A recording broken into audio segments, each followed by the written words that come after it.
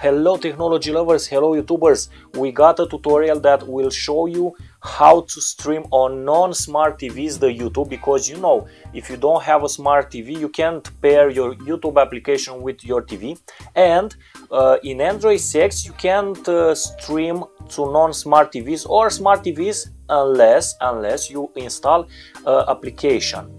And I'm gonna show you, for example, I have this gallery and you got to go to stream photos or videos in Galaxy application and install, look for Samsung Smart View. This is the software, install it, because Samsung, I don't know, it minimized the number of applications installed on their last Android. So this install the Samsung Smart View, open it and pair your phone. You got to be on the same Wi-Fi. So now in the application you got to be on the same network. You got to go refresh, and this is a non-smart TV. Click on this TV. It will assign count of pair with the TV, and now you can stream. And now you can stream your videos and your picture files. The picture files can be streamed directly from the gallery, but the video files, you see, here is the TV. Now we got image and it's streamed on the TV. I will show you later. I don't like, because I cannot stream, for example, videos directly from the gallery. So I have some HD videos. Okay, so share it, Smart View, and if you see, it didn't find my TV, but it's very strange, because in the Smart View I will go to the same video, and as I pushed, it streams over my TV. It's already streamed.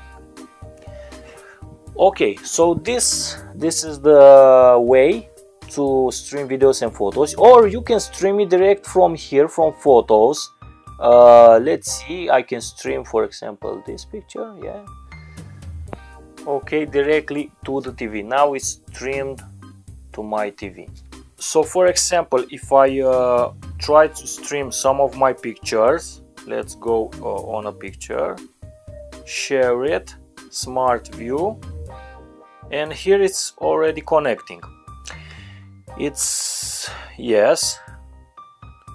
it's connected. And now if you want to stream directly from the Smart View, let's see, any video, connect with the TV. It shows my TV is connected now, and add the videos. Oh, it has some bugs because it's not displaying any of my my stuff. Let's exit the application. Let's run it again. I think the application didn't close at all. It was, yes, it was somewhere in the back. And now look, you can stream rapidly with this program your clips. I muted the sound doesn't have problems. Okay, now guys, for the YouTube, for example, I have a YouTube. So in YouTube, let's say, for example, I want to, I don't know, view a clip on my TV. So I told you it's non-smart TV, so you can pair it.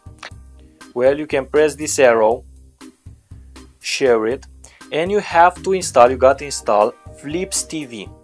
Flips TV somehow converts the YouTube video and sends it directly to the non-smart TV.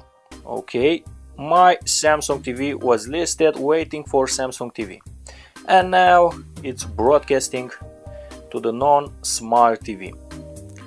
So this is how you can stream your stuff, guys. This is how you can stream your video files, music files, photos, and even YouTube to a non-smart TV. Hope these tips, these tricks helped you. You can even skip the video where you like. Yes, It's a great application. It's better, you know, with smart TVs because you can connect it. But I want to tell you, you cannot share even on smart TV the photos from the gallery without installing the Samsung Smart View. So this is the tutorial, guys. Hope it helped you. If it helped you, thumbs up and subscribe on our channel, please. And if you have questions, please comment below if you have some tips for helping other users free. See you, thumbs up, bye.